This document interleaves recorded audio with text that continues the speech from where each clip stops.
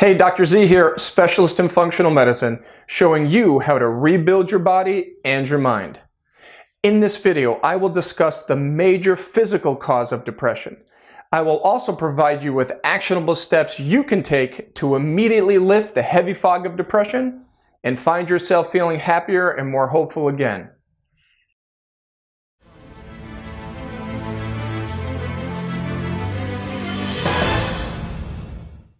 I want to explain to you why antidepressant drugs don't work. Antidepressant drugs, such as the selective serotonin reuptake inhibitors, or SSRIs, work by blocking the reabsorption of serotonin by the nerve it was released from. This increases the level of serotonin within the nerve connection or the synapse between two nerves, allowing for improved neurological function. Now, for some, antidepressants have improved the symptoms of depression, while others haven't gotten any symptomatic improvements at all. In fact, 1/3 of all patients with depression fail to respond to conventional mind meds, and at least 20% of depressed patients are treatment resistant. So antidepressant drugs work for some and not others. The question is why? The reason is depression is not as simple as a deficit of a single neurotransmitter like serotonin. That's why drugs that work just on serotonin, the SSRIs, don't always work at eliminating symptoms of depression. Antidepressants or SSRIs don't treat all of the mechanisms involved in depressive conditions. And now let's talk about the #1 physical cause of depression. Research is now showing that depression and its related symptoms is a chronic inflammatory disease caused by high levels of inflammation, low levels of dietary tryptophan, and low levels of serotonin. Knowing the mechanism involved with inflammation and depression will help you overcome it. This gets a little technical, so bear with me. Let's talk tryptophan. Tryptophan is an amino acid found in food that the body uses to make serotonin and the sleep hormone melatonin. Tryptophan becomes 5-HTP, 5-HTP becomes serotonin, and then on to melatonin. Now, regarding tryptophan and serotonin, there are two enzymes that work on tryptophan which determines its fate. The two enzymes are tryptophan 2,3-dioxygenase and indoleamine 2,3-dioxygenase. Now, this now brings us to the point where I show you the link between inflammation and depression. In the next few slides, I will show you the mechanism of how inflammation creates depression involving those two enzymes. Again, this gets a little technical, so please hang in there with me, as it will totally make sense to you when we get to the end of the explanation. Here is an illustration demonstrating how tryptophan becomes serotonin and an explanation of the role of the two enzymes, TDO and IDO, I mentioned earlier. Under normal circumstances, 5% of tryptophan becomes serotonin, while 95% of dietary tryptophan becomes a compound called kynurenine. Kynurenine becomes the B vitamin niacin, and it's involved in the immune response.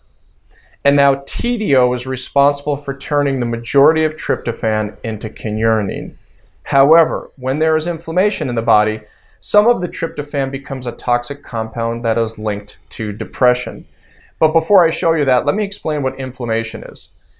Inflammation is an immune response from our white blood cells, our immune cells, in response to an injury and to attack germs. This is the body's way of healing an injury or fighting off infection. This inflammation is good. However, inflammation is not always helpful or friendly.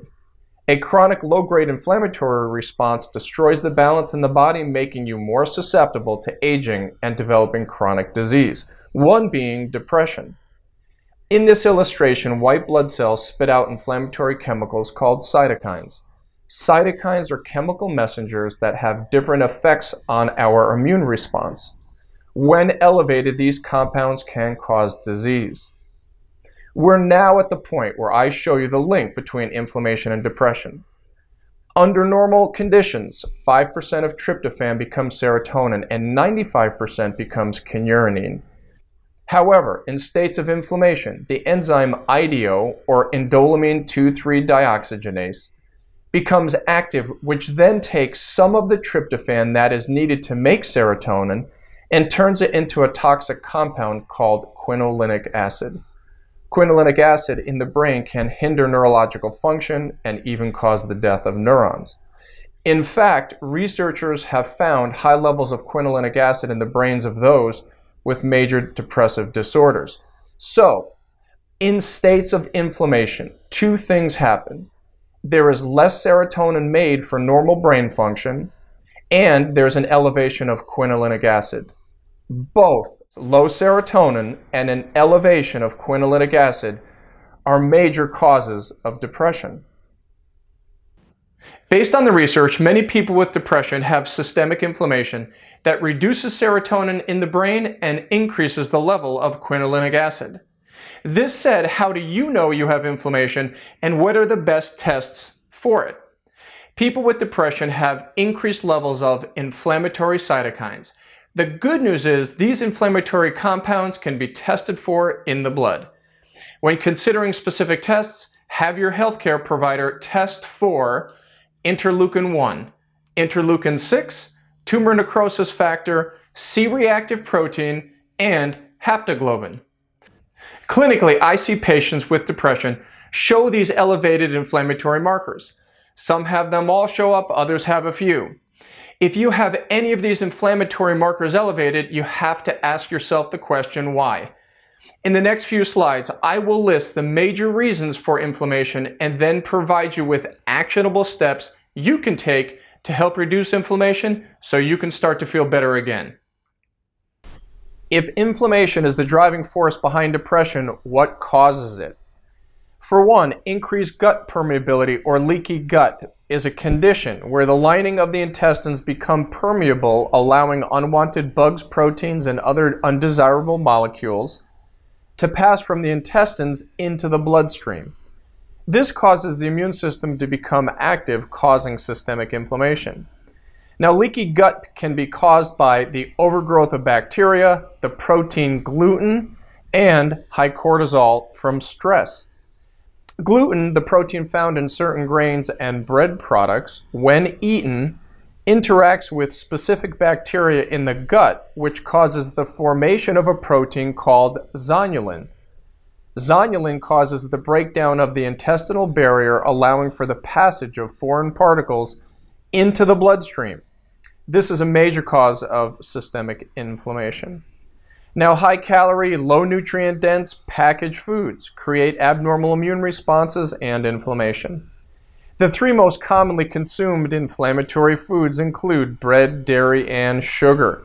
Yep, bread, dairy, and sugar all cause heightened immune responses and inflammation. Sorry to say, folks. Let's not forget about abnormal blood sugar regulation. If you have unmanaged high blood sugar, you will also have dysfunctional insulin control that will definitely create inflammation.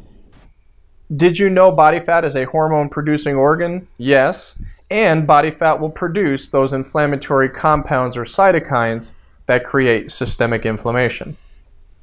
And now that you know some of the factors that cause inflammation and how to test for it, what can you do to immediately reduce it? For one, start by eliminating foods known to cause major immune problems, including bread, dairy, and refined sugar. Yes, bread and grains with gluten, animal milk, and refined white sugars have to go. And get rid of unfermented soy products found in packaged foods and protein powders. Now, I really want to emphasize the elimination of gluten. Gluten, the protein found in certain grains, has been proven to cause leaky gut, immune dysfunctions, and systemic inflammation. Now, you may be thinking that gluten can cause celiac disease, and it does. Gluten is also implicated in countless autoimmune diseases, neurological diseases, and mood disorders. You have to eliminate dairy products as they contain inflammatory proteins that are known to cause inflammation. And of course, get rid of processed refined white sugar. Chronically high blood sugar can create elevated insulin levels that lead to inflammation. Yeah, I'm sure right now you're asking, if I can't eat bread, dairy, or sugar, what do I eat? Now, I know this is brief, but think of these things. For one, eat 5 to 6 times a day. Eating a combination of plant-based foods, healthful protein sources, and good fats. In order for you to have proper brain function, you need steady blood sugar and neurotransmitter levels that can be balanced with healthful foods throughout the day. Now, I'll be posting a video on how to eat for depression, so stay tuned for that. Consider stool testing for bacterial overgrowth and the protein zonulin. Bacterial overgrowth causes increased gut permeability or leaky gut that leads to systemic inflammation. Bacterial overgrowth or dysbiosis is caused by a poor diet, antibiotic use, and the use of proton pump inhibitors for the treatment of reflux. Now, depending on what's found in the gut, resolving bacterial overgrowth requires specific probiotics and herbs that balance bacteria and reduce inflammation. And as I stated before, zonulin is a protein produced by the interaction of certain bacteria in the gut and gluten. When you consume gluten-containing foods, zonulin is produced that causes the lining of the gut to become permeable, allowing unwanted particles to enter into the body. This causes the immune system to go crazy, leading to systemic inflammation. Now, reduce your body fat. Body fat is a hormone-producing organ that can cause inflammation. Similar to the inflammatory messengers or cytokines we discussed previously, body fat produces its own inflammatory compounds. These compounds can activate IDO and reduce serotonin for the brain. Exercise with periods of intensity. High-intensity interval training involves exercising with periods of slow intensity followed by periods of high intensity. This type of exercising can be done on machines or without. High-intensity training can also be done with weights. You decide what works best for you, and there are endless examples of this type of exercise on the web. High-intensity interval training has been shown to improve neurotransmitter levels, including serotonin, and it has been shown to reduce inflammation. Now, it's also very important to get your vitamin D levels checked. Low vitamin D levels are a cause of inflammation leading to depression. When you get your bloods done, make sure your blood level is between 60 to 80 nanograms per milliliter and not the ridiculous and antiquated reference range of 30 nanograms. I'm telling you, if it's near 30 nanograms, it's way too low. If you hover around 30 in the blood, start taking roughly 4,000 international units per day until you get your bloods done again. You can always add more vitamin D or not after you've taken it for about 4 to 6 weeks and you see change in the blood work. Now, reduce your omega-6 fatty acids or inflammatory fats. Garbage fats come from corn, soybean, sunflower, cottonseed, and safflower oil. Increase your omega-3 fatty acids. These include extra virgin olive oil and avocado oil that can be used on your foods or to cook with. Eat foods high in omega-3s, including deep water fish such as salmon, mackerel, sardines, and tuna, as well as flax seeds and some nuts, and for example, walnuts.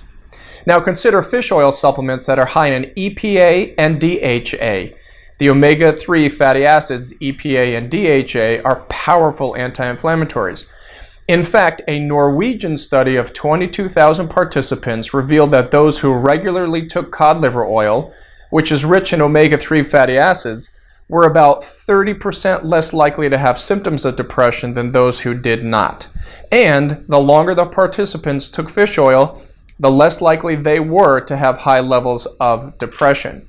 Now, consider taking vitamin C and other antioxidants, including N-acetylcysteine, alpha-lipoic acid, and pycnogenol.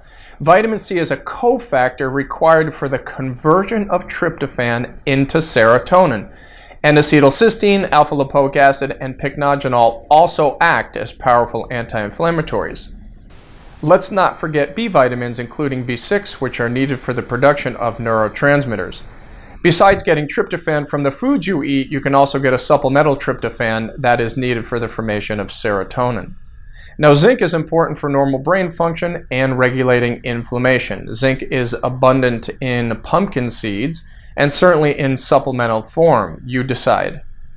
And last, magnesium in the form of magnesium glycinate protects the brain from the stress hormone cortisol that can damage the brain, leading to depression. Depression is caused by a combination of genetic, biological, and psychological factors.